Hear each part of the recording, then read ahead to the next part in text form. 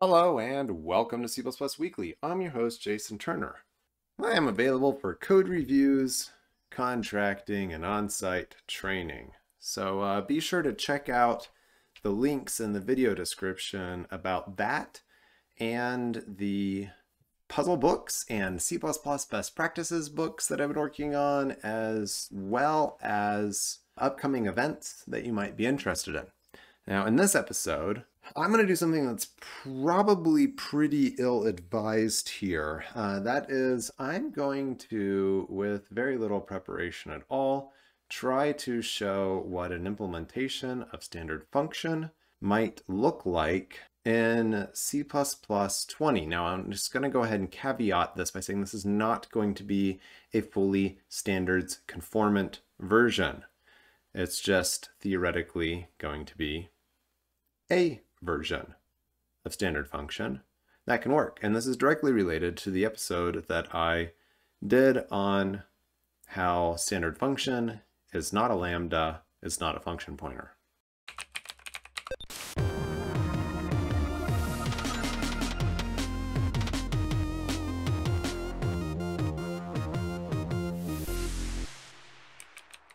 Okay, so the basic interface to standard function is that it needs to take a function signature of some sort. So let's go ahead and declare a template for our function. We're going to forward declare this, but not give an implementation because we need a partial specialization of it. And so this is just two function templates at the moment. They don't do anything, but we haven't gotten a compile error either. So let's go ahead and start to create some tests to make sure that these are doing what we want them to do. So I am going to declare a function that takes an int, a couple of ints, returns an int, like this. Now this should compile. Yeah, there we go, unused variable func. And we're expecting that if I did something like this that isn't a function signature, that I'm going to get a compile error because, let's see, implicit instantiation of undefined template. Okay, so that's good. So it's an undefined template. That is actually exactly what we wanted to see in this case. So this is function signature syntax. We have our partial specialization here. Now this thing is going to have an operator paren overload that's going to take all the parameters that it needs to take. Now, we can exactly match the parameters that we're expecting, or we could take a templated set of parameters. Let's just go ahead and do an exact match here. And so we're going to have a call operator overload. It's going to return ret, and it is going to take, well, this set of parameters. Whatever was passed to us, that's what it's going to take. So if we try to call this right now with 1 and 2, then let's see, oh, that's private. Let's go ahead and make these things public. So yeah, it knows to call this thing. Now it's not actually able to do anything with it. And now I still have this set on RISC-V, but we kind of want to be able to execute this code. So let's just go ahead and set this on x86-64, some sort of, sure, Clang trunk, why not? Okay. All right, so I need to implement this thing, and it's gonna need to call whatever kind of function it was created with. So let's go ahead and add another test. We want this thing to be, let's create a function pointer. And we want to construct this or assign it to one of these things. So let's go ahead and construct it with f. And we're going to get a compile failure. Yeah, here we go. Excess elements instruct initializer. So what we need to do is go ahead and create a constructor. Let's go ahead and start with a constructor that takes a pointer to a function that happens to take all of the exact parameters that we're expecting. So now this is going to compile, but we can't actually execute this code because we're going to get a couple of undefined things here. But we now need a place to store this function. And what is this? What is going to live here? Now, it needs to be something that is an abstract idea. It needs to be an abstract interface, a pointer to an abstract interface, because we need to be able to hold functions of any size. Yes, there can be big functions and small function objects that might be passed in here. And we need to be able to do this type erasure. So this episode is also kind of an introduction to compile time and runtime type erasure. So let's go ahead and declare in here a new struct that is going to be something like our function interface. Now, this thing needs a virtual function that returns the expected type. I'm just going to go ahead and call it call. We don't need to have operator parens as far as the eye can see here. And it's going to take the set of expected parameters, and this is going to be pure virtual. That should work. Now we're going to need a pointer to an object of this type. This is going to be our actual function. And we'll call it the callable. Let's call it callable here too. Sure. All right, let's not get too creative with the names. All right, so now in here I can return the callable.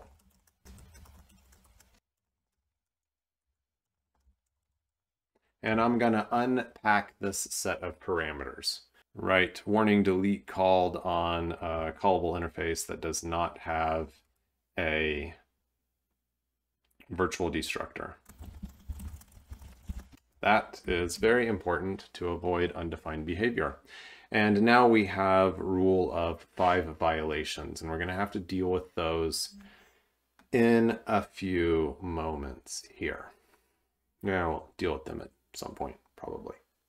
Okay, so this callable thing can be called. Now we need to deal with the constructor. So the constructor needs to be able to create some concrete type of this callable interface, but it doesn't know what it needs to hold yet. So this is actually going to be a template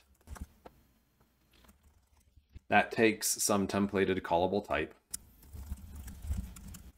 and it is going to derive from the callable interface. So this thing now gives us something to construct, although if I try to construct it at the moment, I'm going to get an error because I have a pure virtual type. It doesn't have the virtual function call implemented that it needs, but let's just go ahead and demonstrate what that would look like. So now I need to initialize my callable with make unique of callable impl, which is of the type of f, which is a function pointer in this case. So that's not very complicated. I can just go ahead and declare it like this, or I could have used decal type, but I'm going to do it this way. So I want to call make unique of a callable impl of something that is a function pointer, and I'm going to pass that. Oh, I'm in C++ 11 mode still. Let's go ahead and ramp this up to C++ 20 mode. All right, unimplemented pure virtual method call. That's funny because technically this should say pure virtual member function. See this? These say member functions. Method doesn't technically exist in C++ if we want to be pedantic. All right, so now I need to implement this virtual function, and I need to give this thing some way to hold the callable object. So this is going to be an object of type callable. It's gonna be called callable, sure. Now I have two things called callable. That's a little annoying. And I need to implement this call function. So that's a callable thing, and I'm calling it. Let's see, because I'm using make unique, I actually need a constructor.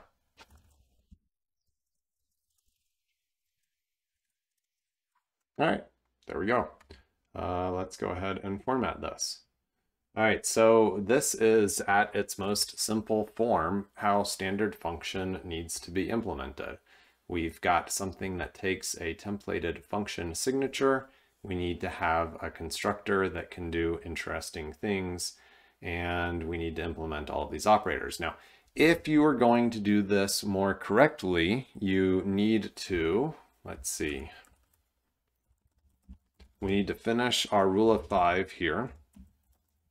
And then this is going to become important because we now need a copy constructor, which means this is going to need a virtual clone function so that we know how to copy the thing that is now hidden from us. That's not terribly difficult, but the thing that's passed in has to be copyable. And then we need to add a plethora. Do we need to add a plethora of other constructors? Probably, possibly. We could do it with one generic constructor. We could also use, to simplify some of these things, we probably want to use standard invoke down here, and I've done previous episodes on that, so that shouldn't be very complicated. But this works with function pointers at the moment. Let's just go ahead and do one.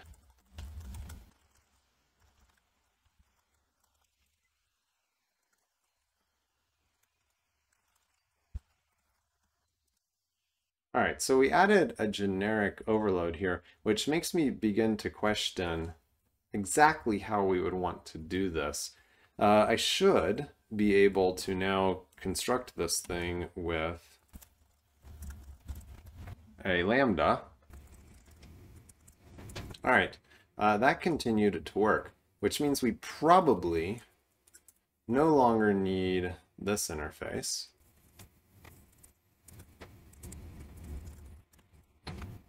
All right, slightly more generic. And at the moment, we don't need invoke because we don't have any way of taking a member function pointer. But if we were to take a member function pointer, actually, I think that this would be better. We call standard invoke, pass it the callable and the set of parameters, get rid of this, comment, and then we need to include the functional header. Okay, I definitely have gone further than I intended to with this, but this is, well, this is a simple implementation of standard function, but I hope it gives you a little bit of an idea as to the complexity that is required here to fully implement something like this, and why it's a lot more overhead than something like a function pointer or a lambda if you have code that's generic and you can just pass around templated lambda callable things. That's going to be a lot less overhead than something like this, where we're really, really relying on the compiler to be able to do heap elision and all kinds of inlining and optimization. But we can see that, yeah, it still continues to work even with a captureful lambda. So yeah, that's a pretty small version of this. Let's go ahead and remove this comment too, because we no longer need a plethora of constructors. This will take any function object. And then we would need to, yeah, so we need to worry about forwarding and unwrapping of reference wrapper and that kind of thing as well here. All right, yeah, definitely going to stop here. 21 minutes in, probably some of this will get edited out, but yeah, thanks for watching this episode of C++ Weekly. I think that went way better than I expected it to. Be sure to subscribe and, you know, check out my books and such.